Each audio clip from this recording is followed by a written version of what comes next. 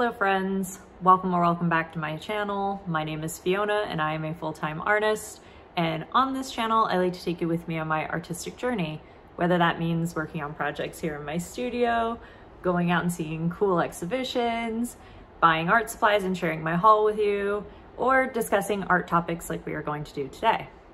A few weeks ago I participated in the other art fair. I'll leave the vlog in the description below if you want to check that out. But I was receiving questions about what is it like to be in an art fair, if I have any suggestions for anyone that's going to be participating in one. So I wanted to make a video about my art fair process. So this is going to be a long video, and what I did is I made my personal checklist, and I've left a link in the description below if you want to download it and print it off for yourself. I hope it will be helpful. Obviously, this is not like a full comprehensive on art fairs. It's just my own personal checklist and things that I go through when I'm thinking about participating in one and what goes into it. So I hope that you find that helpful, and yeah, feel free to click the link, download that. And also artists, if you have participated in art fair yourself, please leave a comment below. That's where the best conversations happen, and we can discuss what it's like to be in an art fair there. So let's get into it. I would say there are 4 phases to an art fair, which is the application process, pre-fair, at fair, and post-fair. So in this video, I'm not going to get too deep into the application process because honestly, the application process is very different depending on what fair you are actually applying to. But what I can tell you in general, what you will need is an artist statement, which is a description about your work, your artist bio, which is a description about you, your portfolio, so it should be images that are similar to what you would be considering showing, and your resume. So they want to know what other shows you've been in, if you've been in any other fairs. But overall, you need to read through the application requirements very carefully, make sure that you're doing it all correctly, because you can be rejected off of something as simply as having the wrong image format, speaking from experience. With that said, let's get into the rest of it. Okay, I have my list, and the first thing that we're going to talk about is the pre-fair preparations, because that is going to be the most. It's everything that you're doing to prepare for the event itself. But the very first thing on the list that I suggest you do is set your intentions, or goals, or expectations, whatever you want to call it. It will really affect your approach and your booth hang. If you know what's your goal, what are you trying to get out of the fair? So a lot of people automatically assume it's to sell work, right? Because you want to make back the investment that you put into getting the booth to begin with. But a lot of people go into it looking to get gallery representation, to grow their mailing list, and there's a variety of reasons that an artist might be participating outside of selling. So I would say figure out what your goals are for the fair, and that's like gonna change everything about how you approach it. So the second thing I have on the list is booth curation. So what I just said before, for instance, about setting your intentions. If your intention is to sell your artwork, you're going to have a variety of sizes and prices available, whereas if you're trying to get gallery representation, you might have a very minimal hang, very large works. The price might not be as accessible to the average buyer, but it's going to grab a lot of attention and might get the notice of galleries. Also, overall with your booth curation, you want to know the size of your booth and you want to plan it out ahead of time. The last thing you want to do is show up day of and you might have 4 hours to hang this thing and you have no idea what you're going to do. You want to go in with a plan. So know the size of your booth, know the size of your works, and maybe just even lay it out on the floor in your studio, just measure it out, sort of know what work's going next to each other, what body of work do you even want to be showing, because you want your booth to have a cohesive look and feel. I have done a booth hang before where I've had 2 different bodies of work, and it really did confuse potential buyers. They didn't understand why were they so different? Am I the same artist? Is this 2 artists? So personally, what I found for me, 1 body of work, very cohesive, a range of sizes in that body of work. And that opens up the buyers to understanding that this is one artist and this is what the work is about. And then for you, for your booth curation, you're gonna go in with a plan, and you'll also know, outside of the hang itself, do you need a shelf for pieces? Most recently, I showed ceramics, and it was the first time I brought a shelf with me. So I knew that I wanted to install that, but then I wanted smaller works above it. So I had that in my booth curation. I also know I wanted a table, and I had my drawing rack with me. So I kind of had that all sketched out. For me, I actually photoshopped it together with photos of my work so I could kind of visualize it, but sometimes a sketch just works. Something so that you know when you go in, what am I going to do? And it helps you figure out what other things you need to buy, such as, like I said, shelf, table, rack, if you need a chair, and any furniture that you might need. Maybe you show sculptures, so you need pedestals. Doing your booth curation is going to help you figure all of that out. Okay, so number 3 I have here is prep work for display. So this might be something that you don't think about because maybe your work is already ready to go. But for me, I'll make work and I might not add a hanging system till after it's sold or until I know it's going into a show or something. So make sure if you have canvases, you have a hanging system on the back. If you need to get paperworks framed, do that as soon as possible, so you give the framer plenty of time to do it. Sometimes frame shops can take up to 3 weeks. If you're going to frame it yourself, go out and buy those frames, buy your hanging systems, and start putting stuff together. Because it might seem like a small thing that you could do maybe a few days before the fair, but it actually takes quite a bit of time. It's also a money commitment on your part if you're going to be doing it yourself. So something to think about that you need to get done ahead of time. So the 4th thing I have on my list is to prepare backup works. So what do I mean by backup works? If you are in your booth day 1 and let's say you sell 2 things, now you have 2 blank spots on your wall. Some people like the approach of leaving a blank wall because it gives that sort of buzzy, hey, look, I'm selling. But for me, I like to have backup pieces, and then each new day I come into the fair, I will put new works up. So for each piece that I hang, I will try to have a backup for that if I have something in a similar size. So you need to also prepare those with frames and hanging systems, because you don't want to come back from day 1 of the fair selling 2 things and then go, oh, I don't have anything ready to replace it. So try and get on top of that ahead of time, and it'll save you a lot of trouble during the fair itself if you have that ready. And then the last thing that you're going to have to do for your works is to create labels. This might depend on the type of fair you're participating in, but I would say most fairs require that you have a label, so that'll include the title of the piece, year made, materials used, and the price. So most fairs require you to include the price. This makes people uncomfortable sometimes, but honestly, it's going to make the selling a lot easier. People are there to buy work anyway, so they can go up, see what it costs, get into a discussion with you if it's something that they think is affordable for them. So you want to create all those labels, have them cut out, ready to go, and a bit of tacky or tape so you can stick it on the wall right next to it. And if you're doing an outdoor fair, I have not done one where I've had one of those grids where you can do that. So, hey, any of you artists that have done an outdoor fair, comment below and let us know how you display your labels, but I'm guessing it's a similar thing that you need to have name, size, materials, price, all of that. So potential buyers know what they're getting into.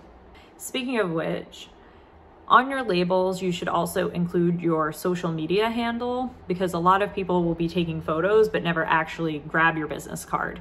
And this way they can follow up with you after and find out who you are and potentially tag you.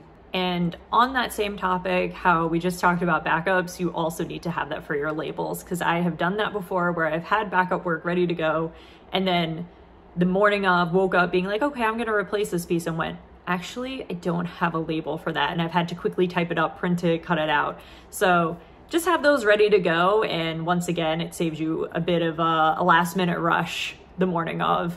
So we've been talking about printing things. So the other thing you need to create and print are promotional materials. So that can be your business cards. Maybe you have postcards of an upcoming show. Maybe you want to make little thank you cards if somebody does buy something. You want to create and get all of those printed out.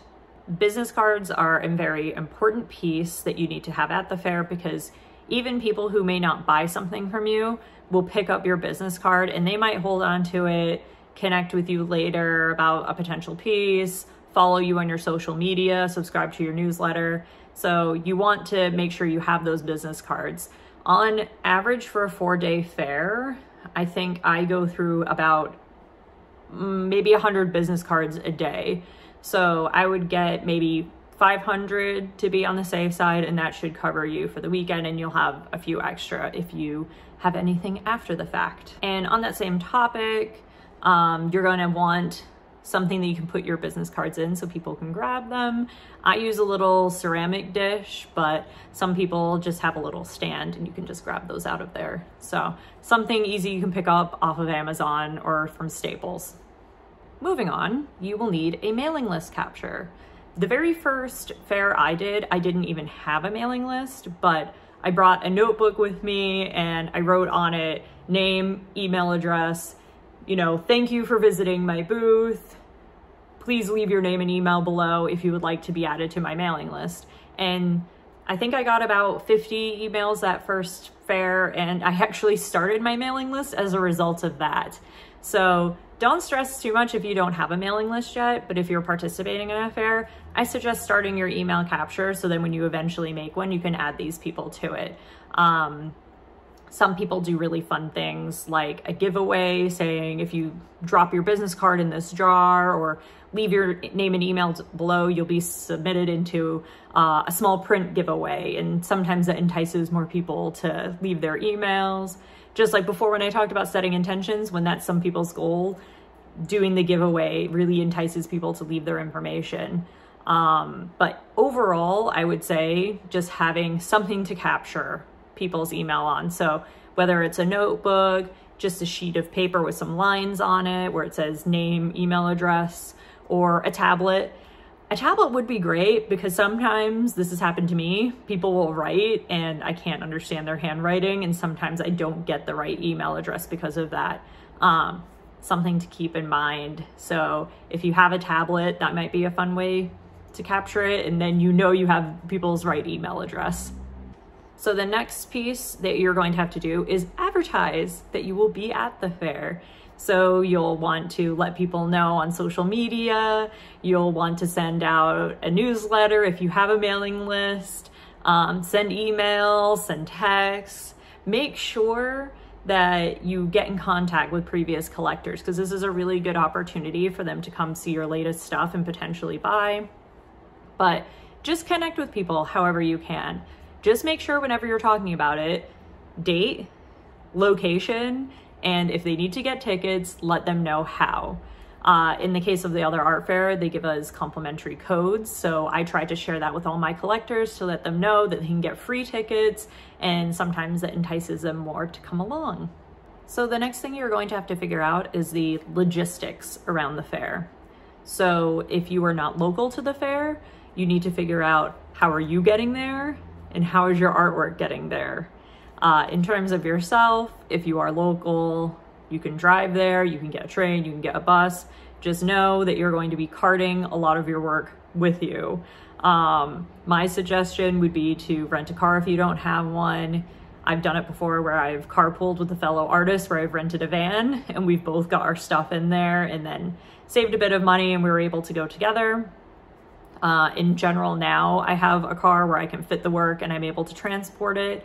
But if you are not local, you might need to look into a shipping courier. You might want to look into options for how would you travel with art. Maybe you have a portfolio that you can check in on a flight, and when you arrive, you do all your framing ahead of time. So you'll need, logistically, you will need to know, I'm arriving early and I need to go buy frames and I need to put those frames together.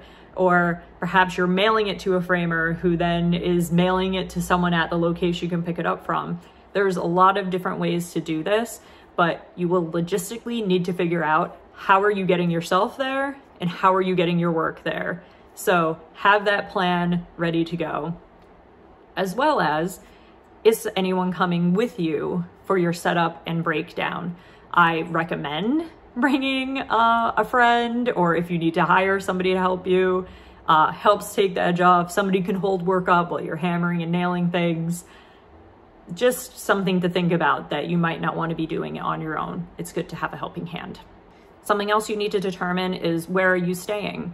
So once again, if you're not local and you can drive to and from there every day, you will need to figure out an Airbnb or a hotel. Something to consider is, are there other artists traveling from far away, and are they somebody that you could potentially share an Airbnb with, or a hotel room if you're comfortable with doing that. Next thing, figure out how sales work. At the fair, will there be a till that everybody gets rung up at, and are there sales dockets that they all need to figure out? I bring this up because that's how other art fair does it, but I will be participating in another fair called Superfine this September, and they have already told us that you will be running your own sales. So now I know I need a Square reader or something where I can run people's credit card on my own. So you want to figure out for your fair, are you running sales yourself, or is the fair doing it for you, and how does that all work? And whether you need to order any sort of special equipment, a tablet, will these things work with your phone? Sure, you could do PayPal, you could do Venmo. You just need to know, how are you going to run sales? So these last 4 points are things that you'll need to do in basically the week of the fair. And I would say the first thing is wrap your pieces, make sure they're ready to transport. And this isn't the case if you've not already shipped it. If you're working with a shipping courier, you don't have to worry about this. But if you're someone like me that transports the work myself, I have to make sure all the work is nice and bubble wrapped and ready to transport so nothing gets damaged while it is being took to the booth. You will also need to put together a toolbox. So when you arrive on site, most of these fairs request that you put together your booth yourself, and some of them might have requirements for the walls. So other art fair does not let you use a hammer and nails. You have to use screws, and they have to be a certain size. So I buy the specific screw that they have mentioned, and then I bring an electric screwdriver to save myself a bit of trouble. You'll need a level, so you make sure that everything's even, measuring tape so you can measure everything out, a pencil, tape to put your labels up after, scissors, because you might need to, cut things out last minute. So there's a whole host of things that you will need in your toolbox. Comment below if you want specifically my list of everything I bring, and I can leave it in the comments for y'all. Going back to advertising, you need to send a week of reminder. So you want to send out a little note, whether it's on social media, your news list, saying, hey guys, the fair is happening this week, because your first advertisements might be a month out and the weeks leading up, but the week of, you really want to let people know. So I usually send out a message on Monday, letting people know, hey, the fair is starting on Thursday through Sunday, and it kind of gives people time to plan for that week. And then on social media, I will actually post every day, reminding people about it, and then obviously when I'm at the fair as well. And then the last thing I suggest you do, which is completely optional, but something I've found for my own comfort, is put together some snacks and food, bring water or whatever drinks that you want to have during the fair, just for your own comfort. And I also plan all my outfits. This might seem inconsequential to you, but for me, when I wake up in the morning, I can have a hard time deciding what to wear. So I just pick out the 4 outfits for the day, have them ironed, hanging, and that way I don't even think about it in the morning. I can just grab it and throw it on and go. All right, you've done it. You're all prepared for the fair, and now you are there. Your booth is hung and ready to go. Few things that you should do before the fair actually opens. Fingers crossed you've given yourself like an hour or two to relax before the fair opens. I would suggest a few things, which is make friends with your booth mates, because you'll be helping each other out throughout the entire fair. You'll be talking to each other when things are a little bit downtime or things are slow. If one of you has to go to the bathroom, you'll say, hey, I'm running to the bathroom, can you man my booth? And you do the same for them. So it's nice to just introduce yourself, get to know them. If there's someone there with them, that help them hang it, introduce yourself to them. And in general, it's a part of the fair experience is just getting to know other artists. So take some time, introduce yourself to them, as well as the fair staff. So if you see the staff walking around, just take a minute, introduce yourself to them. You've probably been communicating with them through email. So it's just nice to introduce yourself so they have a face to the name, say hello, and you know, say you're excited and ready to go. The other thing I would suggest is take photos and videos of your booth at this time. For me, once the fair gets underway, I'm purely focused on talking to people and manning my booth, that taking time to take photos and videos is not really at the top of my mind. So try to document it ahead of time, and then that way you have photos to post later, and just in general for future fairs, if you're applying to other ones, you can show them your booth hang and things like that. It's always good to document shows that you're in. And then the last thing I would do is post that you're there on your social media and say, hey, we're here and we're ready to kick off. I hope to see you guys. Okay, now the fair is open. On my trusty list here, I have drink water, eat snacks, take breaks. These are all things that you should do. It'll just make you feel a lot more comfortable. But I don't have it on the list here, so if you want to take some notes, feel free to. But I'm going to talk a little bit about at the fair sales technique. So I didn't make this into a checklist because it's not something you'll be sitting there checking off as you're doing. It's just something that maybe you want to consider or think about ahead of the fair, or while you're there, how you're going to approach people and how you're going to make sales. So here's a bit about how I do it. The first thing you want to do is think about how are you going to greet people that are in your booth. For me, if I see people walk in, I just go over and I go, hi, my name is Fiona, I'm the artist. Let me know if you have any questions about the work. And people are usually like, okay, thank you.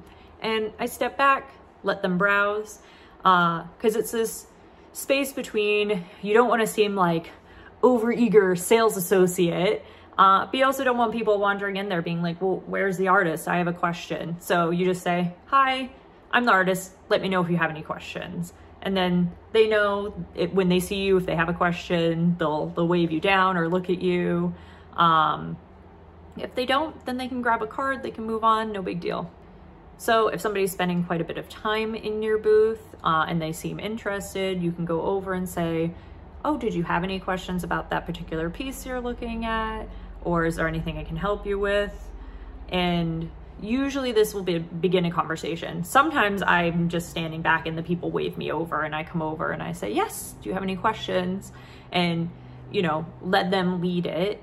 If people will say, oh, can you tell me more about this piece? It's good to know sort of an elevator pitch overall for your work. So this is just 2 or 3 quick sentences about you, about your work, that help them get an idea of what it is that you have on display.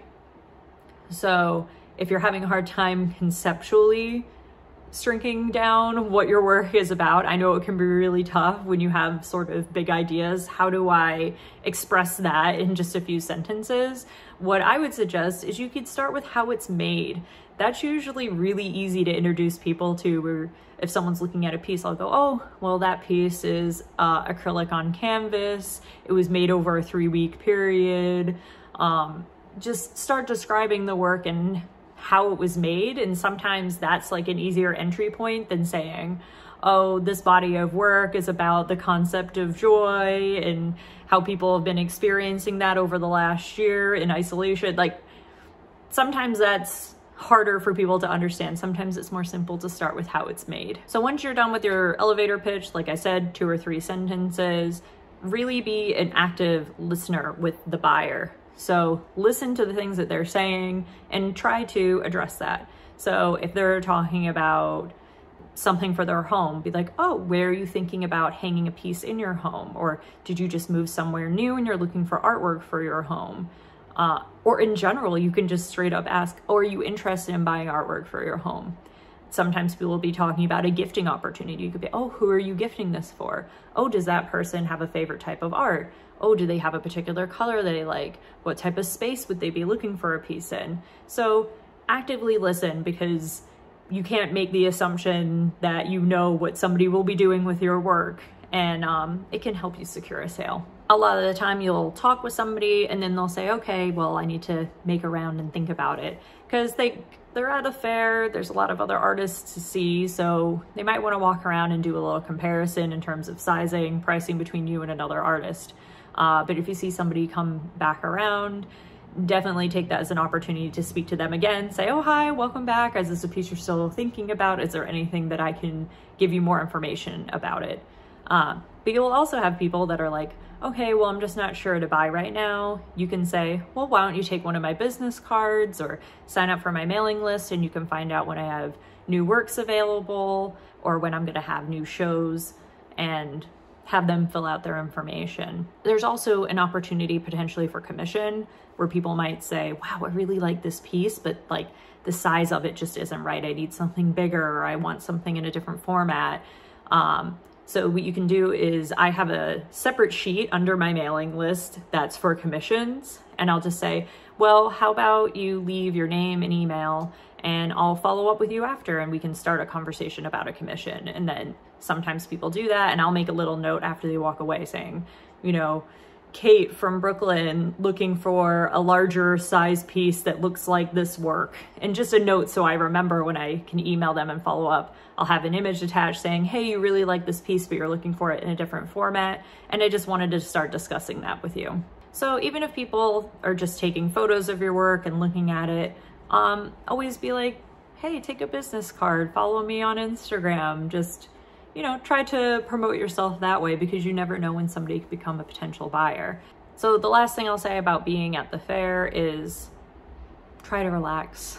I know it can seem stressful, and I've had fairs where I've sold nothing for 3 days and then finally sold 10 things on the last day. So try to relax. Don't try to compare yourself to other people there. Just be in your own moment.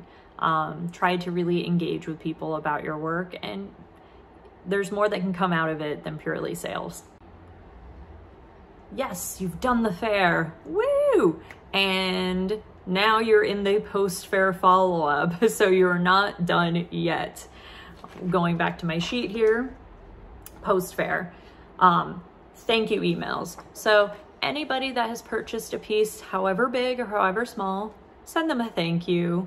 Just say, hi, so-and-so, really nice meeting you at the fair. Thank you for purchasing, title of the piece. I really hope that you love it. I'm sure I'll be very happy in your home. Feel free to reach out if you have any questions.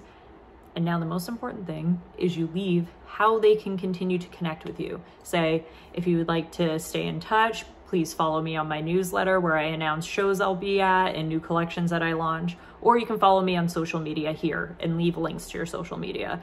And it just lets people know that you want to have that relationship with them, that they've bought a piece from you, but that it's not like you just buy it and say, okay, thank you, bye. You have a relationship with them now. It means a lot that they have a piece of yours in their home, or perhaps they thought it was so nice that they want to gift it to a friend of theirs.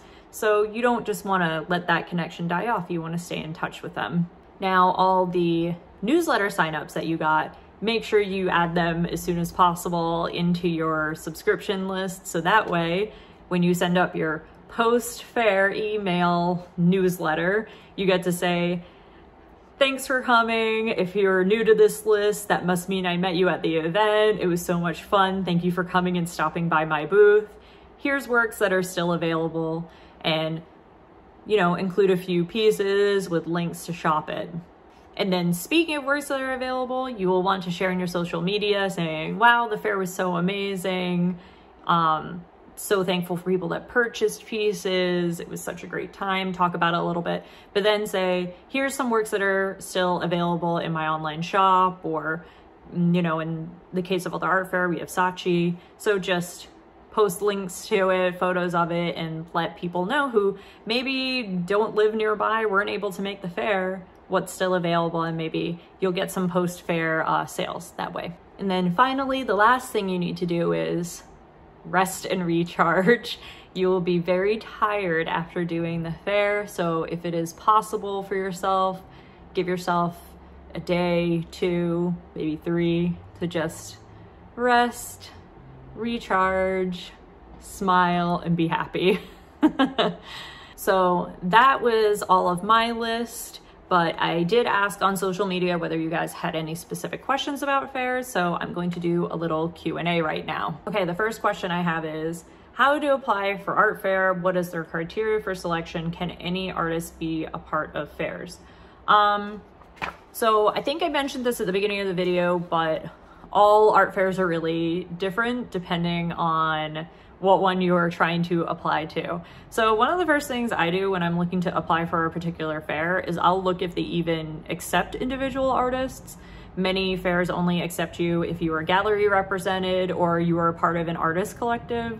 So whatever one you're particularly looking at, I would look into whether they accept artist individuals. Or if you are part of a collective or a gallery represented, then it's something that maybe you're able to consider. If they take individual artists, I will look at the location, dates, and the cost associated with doing the fair and figure out whether it's something that I am able to do. And if it's something that I'm not quite able to swing at that time, I will perhaps bookmark it and plan it for the following year and put it on my calendar. So I know when applications open and close and I can kind of be prepared for that.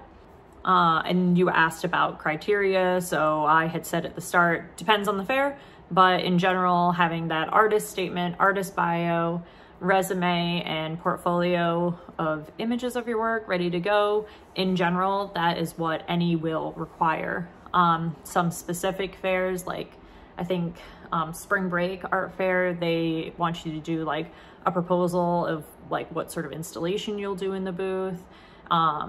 And then some, I know they might want letters of recommendation from people. So maybe having somebody in mind that could write a recommendation for you. It really differs depending on the fair.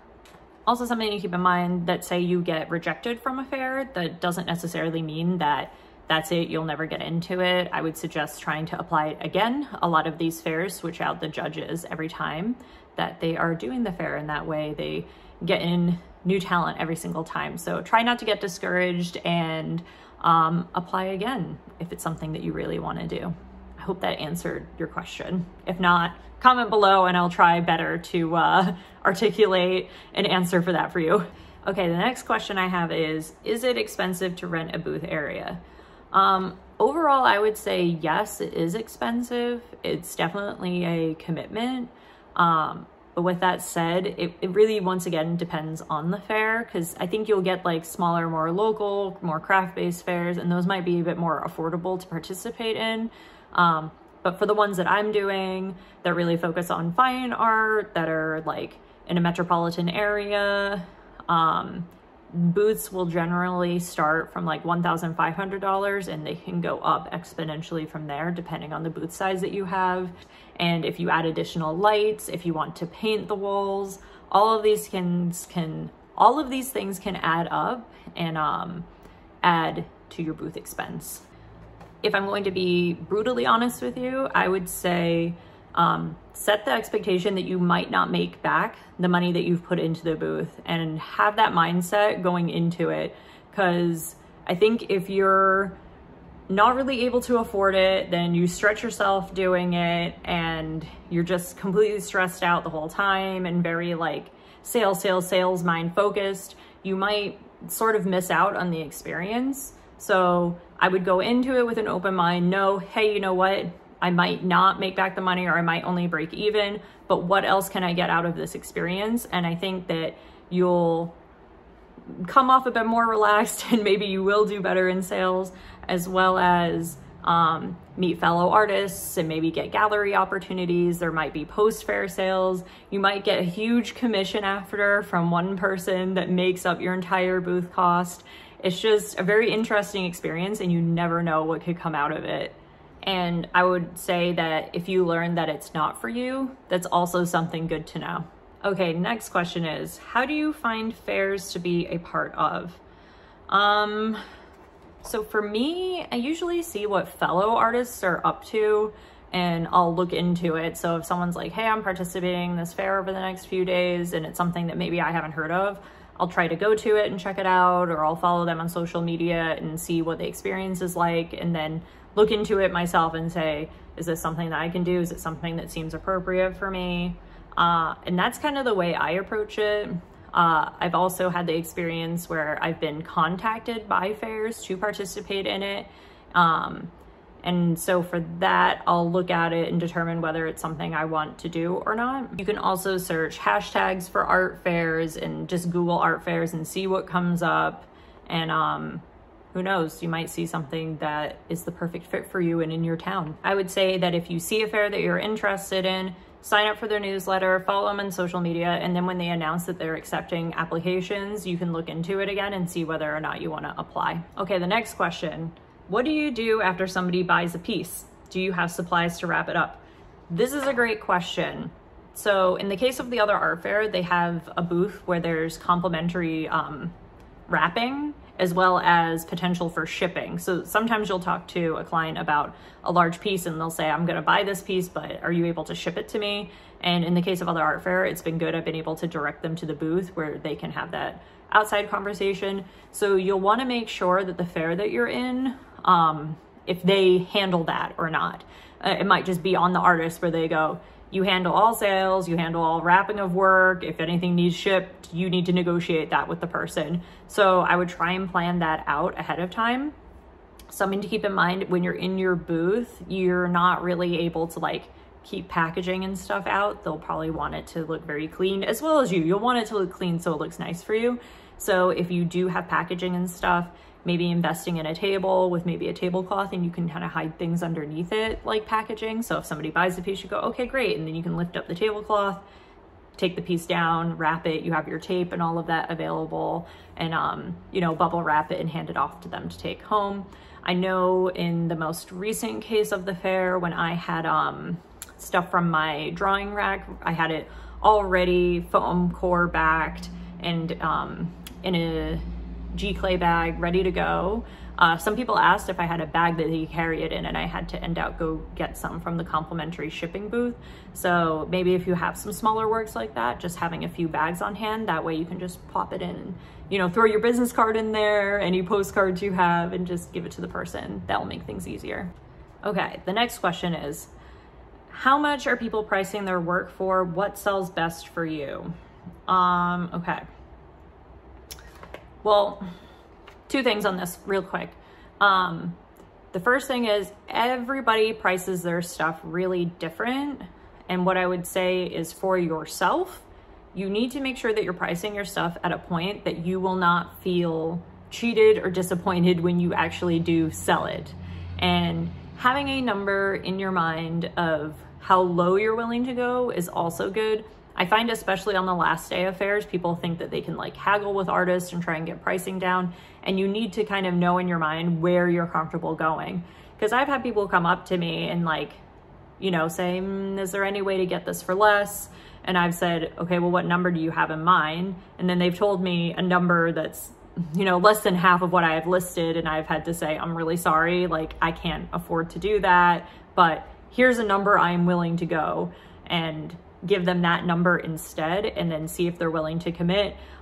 Sometimes people will walk away, that's fine. But I would say have a number in your head that you're comfortable with, because yeah, you don't want to sell a piece and then feel as if, I don't know, just feel like it didn't feel right, if that makes sense. And then the second thing I would say is see if the fair has any guidelines on this, because sometimes fairs will say, you know, you're not allowed to sell prints. It all has to be originals, or you're not allowed to sell things under $100. So see if the fair has any guidelines as to like what their requirements are when you're pricing your stuff. Okay, with all that said, in terms of pricing, it's good to have a range.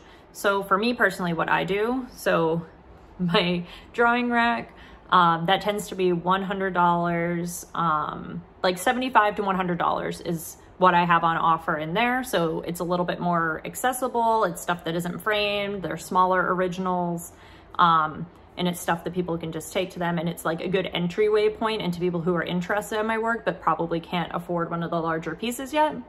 Then in terms of maybe canvases or works on paper that are larger and framed. I'll have a few sort of mid-range things, so like in the $500 range. And then I'll have a few larger pieces that can go from $1,500 up to $5,000. I don't think I've ever shown anything that's been over $5,000. So let me see, I'm trying to think. So the most expensive piece I've ever sold was for $3,000. But I've also sold several $1,350 pieces, like sold out a booth of like 5 of those. So, you know, something to keep in mind, that even though you might not sell like your big, most expensive piece, you might have like multiple small pieces that are mid-ranged, and that will equal up your cost anyway. So it's good to have a range that people can play in. In regards to what specifically sells best, that's a little bit hard to answer because it just depends. I've sold works on paper that are framed. I've done canvas works. I've done custom cut pieces of wood that I've painted on, they've sold. I've done ceramics now. I've done stuff that isn't even framed in the drawing rack. So I've kind of had a range all over the place. So I think it just depends on what you're trying to show, and whatever makes you showcase the best, try to do that. Okay, the next question. What is the most expensive and the least expensive you've seen at a fair? Okay, that's also a good question. So the most expensive that I remember is I had a booth mate at a fair who had only 3 pieces hanging, like a very minimal hang. And it was like 3 large resin pieces, and they were $10,000 each. And that was it. There was nothing else in the booth, just those 3 pieces. And my impression is they weren't trying to sell those. That was more to get gallery representation and to get noticed. So that was that particular artist's approach.